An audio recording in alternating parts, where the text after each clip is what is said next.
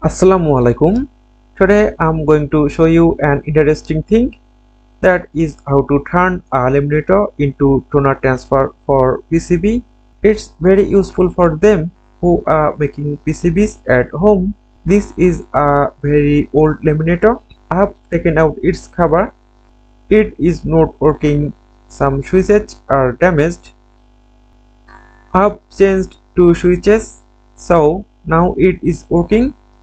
I've lubricated all moving parts as well. This is the VR. You can adjust temperature externally from here. Look at the temperature meter. It is also varying with the VR. Here maximum temperature is 200 degrees Celsius, but I need around 300 degrees Celsius temperature to transfer toner on CC board.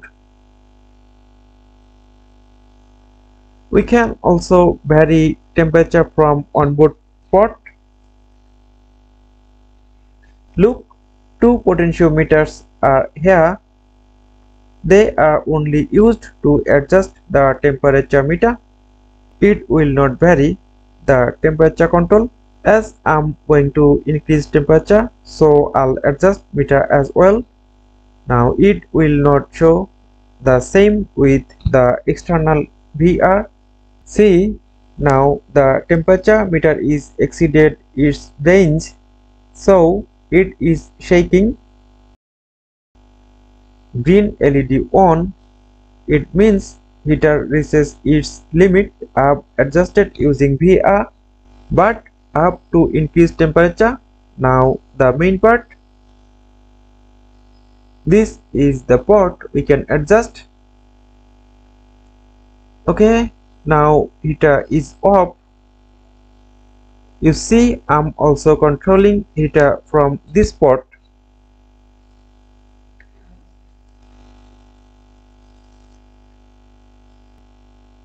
This is how we can adjust heat we need. I did the adjustment several times to make it more precise. For different laminator models, onboard port may be placed in different places. So for that case, you can easily find out the way I have shown. You can take temperature sensor away from the roller to get more heat, but that heat will not regulated heat. So this method is the perfect method. Now let's check it.